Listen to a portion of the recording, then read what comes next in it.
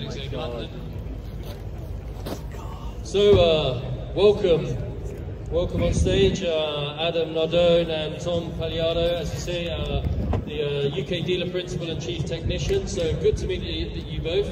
Just a bit of background on Koenigsegg, ladies and gentlemen. We were just having a look at this. It was founded in 1994 in Sweden by Christian von Koenigsegg. I met him recently. Such a lovely gentleman.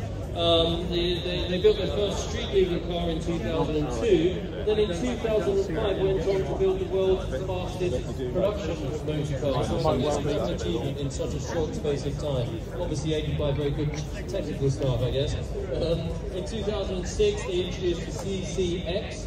Aiming at homologation worldwide. That's not as easy as you might imagine, and that was the reason they built that car. An in-house design as well, which is interesting.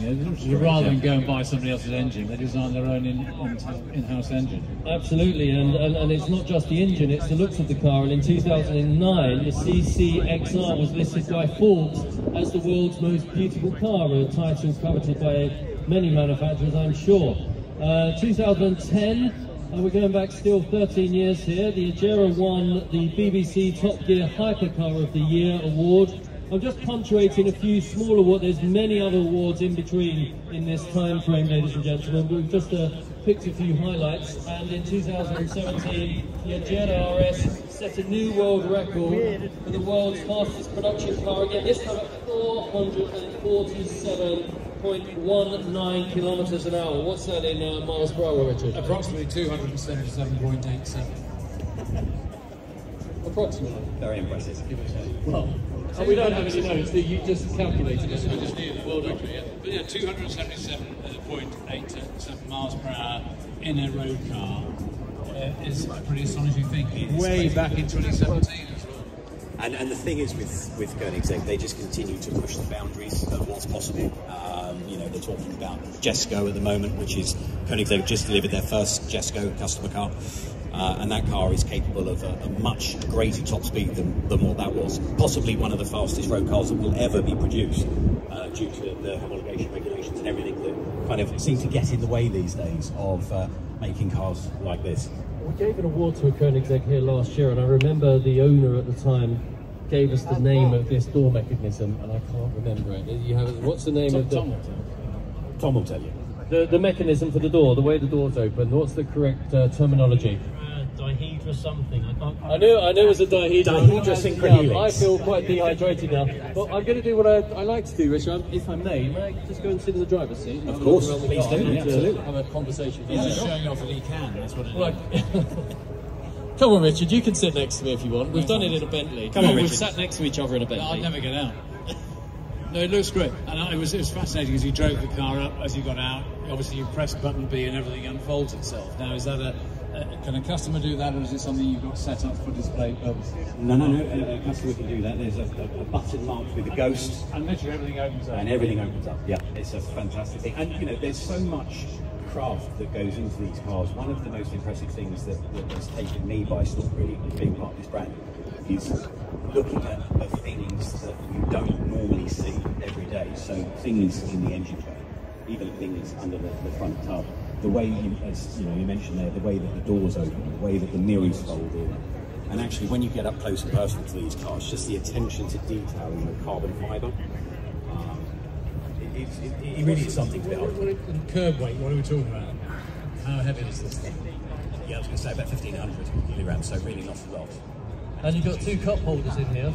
Two cup holders, Two cup holders. But I think the thing I notice, I get a bit claustrophobic sometimes in sports racing cars. I've sat in a couple of Group C cars, a 962 and a Ferrari P4, and you sit inside them, and particularly the Jaguar, the XJR15, and it's very claustrophobic. Everything's very tight. But there's a bit of glass here.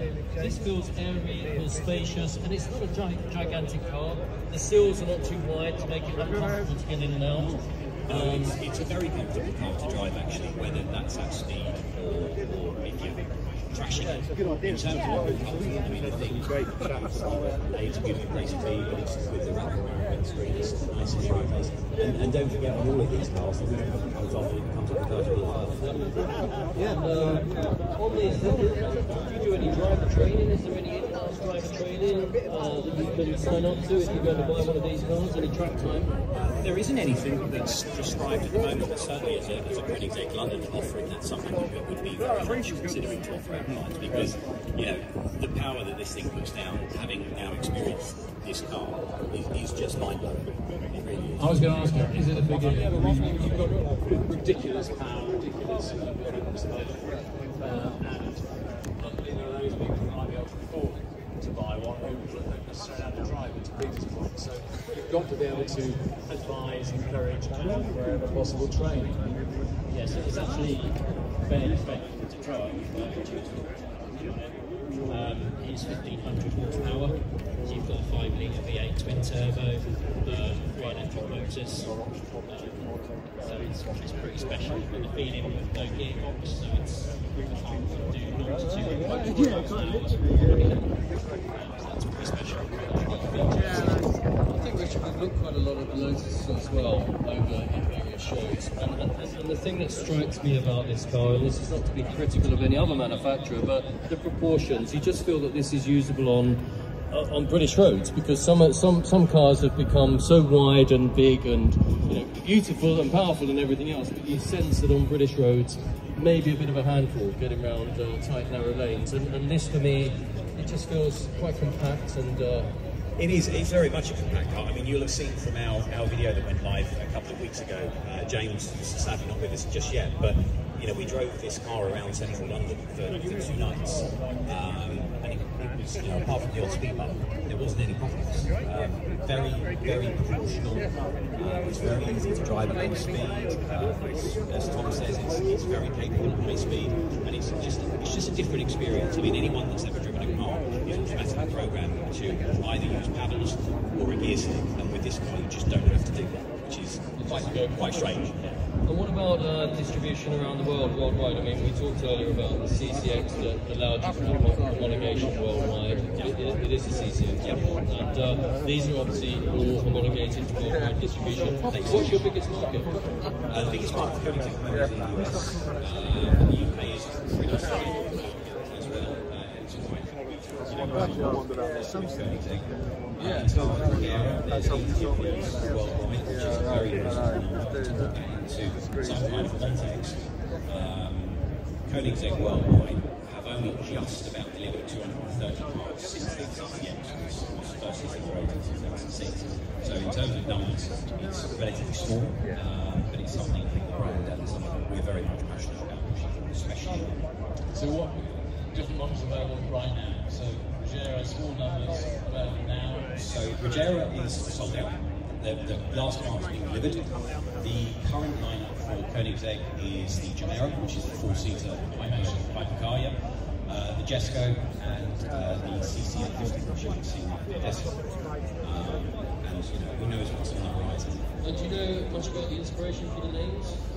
I do, yeah. So Regera was terrain. It basically translates terrain. Jesco, which I absolutely love the story behind, is Christian's father, which I think is such a lovely nod to his heritage. One thing I've noticed has come up in conversations, and forgive me for mentioning another manufacturer, but Pagani with the Zonda, they're constantly upgrading the car.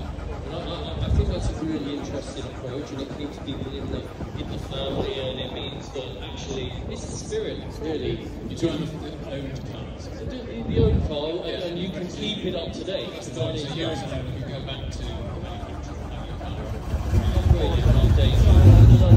I think that's a nice concept. I wonder whether that's something that you can do. It's very much very passionate about doing a program that exists in the factory, which is exactly the same as Pagani in terms of factory upgrades, potentially they need a different gearbox, they'll use reconditioning, paint, trim, you name it, they'll do it. It's an interesting point, isn't it, when you look at the love of originality in the Concours world, with all the cars, but in terms of modern motor cars with technology today, the first thing you want to do when new technology becomes available is to have those upgraded fitted to your car, and thus build that long-term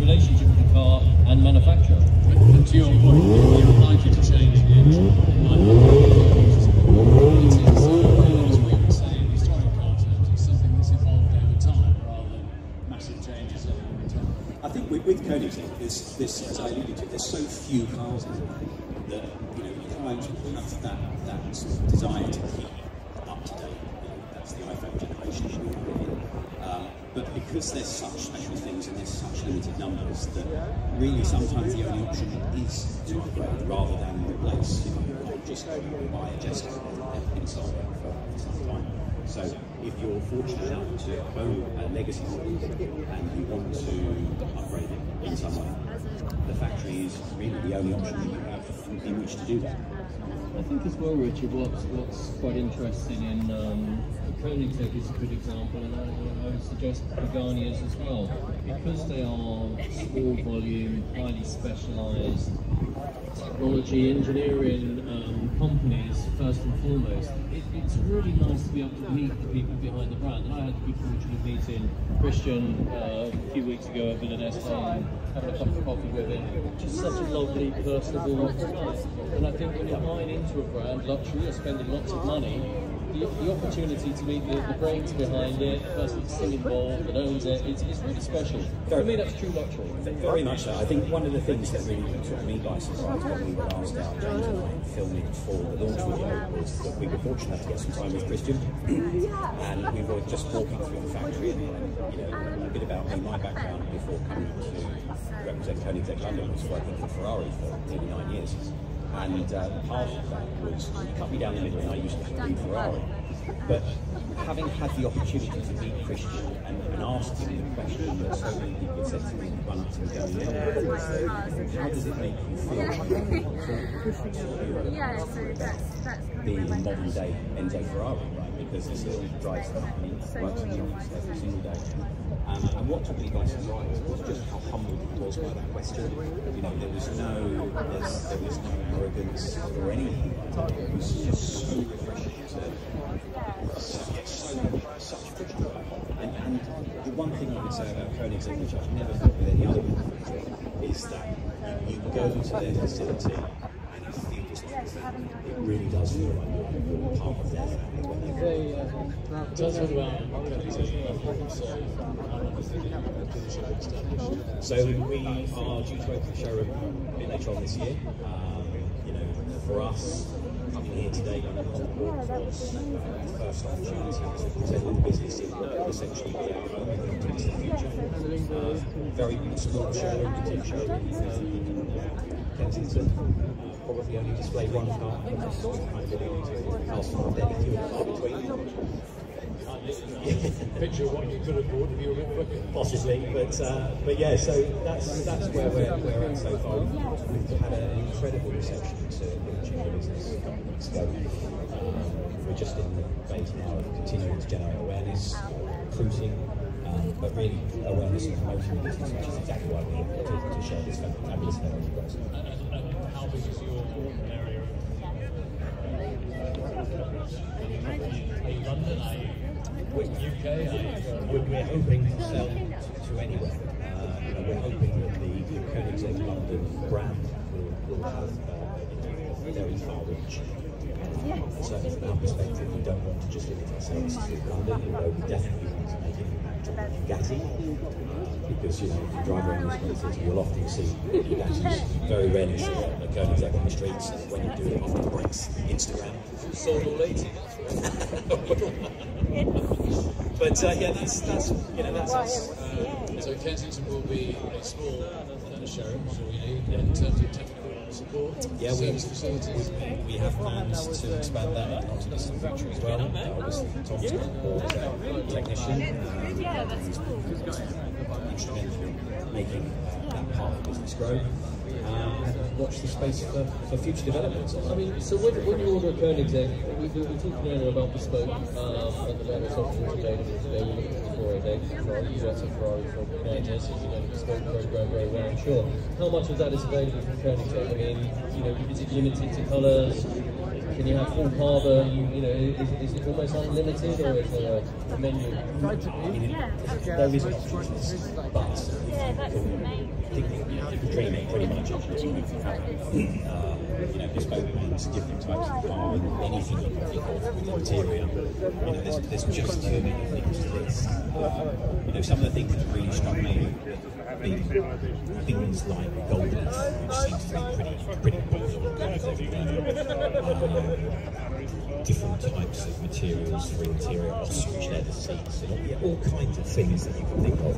The thing that really impresses me with Koenigsegg is something that we refer to as Koenigsegg, which is Koenigsegg London, which is a process that Koenigsegg will take. You can see some of this kind of process that Koenigsegg will basically take. When you put your eye to it, which has to be perfect. And then they'll remove the lacquer from it and give it that kind of metallic feeling. Now that process can take anywhere from 6 to 10 minutes. And essentially you could have a whole car in it. It's an expensive option, but if you're looking for a level of customization that is perhaps unparalleled with other Koenigsegg owners, that's something we can consider. I wonder, this did win the award at Top Gear. Do you remember that edition where they got stuck in the French car park with the 3 cars rolling doors? You know, and I guess that inspired the design of these doors, perhaps no chance of getting stuck inside. Well, I think it's absolutely wonderful. I'm a big fan. I think the spirit of the company, the look of the car, the compact nature, the awards, the number of models that you build, and yeah, the background is lovely. I think it's a real success story. So we wish you success for Koenigsegg London and all the places geographically.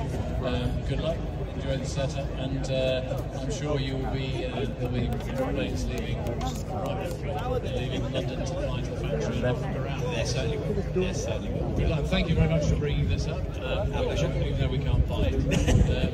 Well, this one you might be able to. Oh, right, there you go, Peter. Oh, this is amazing. Well, yeah, I've sat in it, so I have to fly it. Yeah. Thank you very much. Thanks, Jens.